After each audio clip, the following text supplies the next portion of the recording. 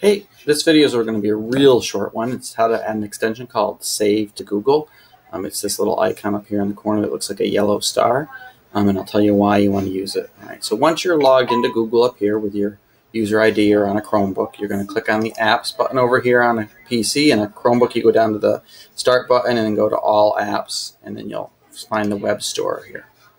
Okay, or you can type in chrome.google.com/webstore to get there. Okay. Once here, you're going to search for Save to Google.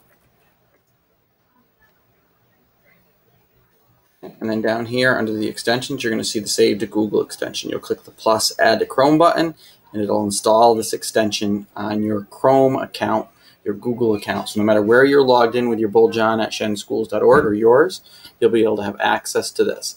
The reason why this one's nice is it allows our students capability they don't currently have.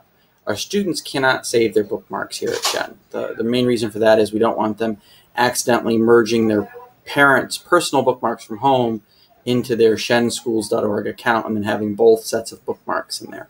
So we've shut off that feature for our teachers.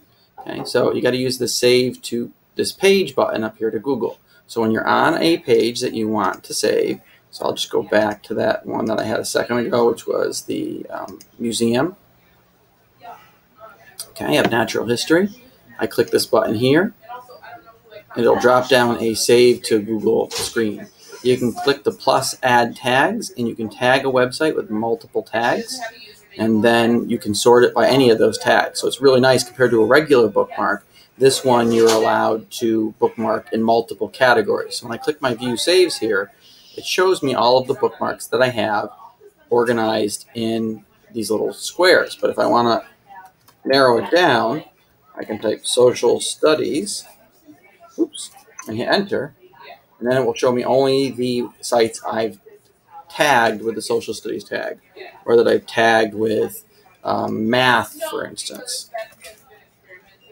Okay, and so you can quickly cross-file. You'll notice this new ZLA one was both in math and in social studies. So you can quickly sort your bookmarks and file them in multiple categories, and that's using the Save This Page Google extension.